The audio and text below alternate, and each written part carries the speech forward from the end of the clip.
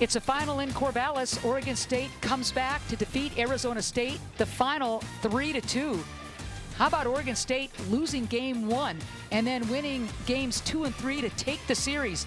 Ann and Natasha, delighted to have you with us. Some timely hitting by the Beavers, who had to come from behind, and then also factoring in great performances in the circle by Ellie, Garcia, and Tarney Steptoe. Yes, they were spectacular in the circle today. Just a tag team effort from both Garcia and Steptoe. Just really relying on their defense, putting the ball in plays. Garcia picking up some 8Ks on the day. And some timely hitting for Oregon State to come back from that 1-0 deficit. Yes, the middle of the lineup was crucial today for the Beavers. Gottlieb and Clark both having RBIs on the day.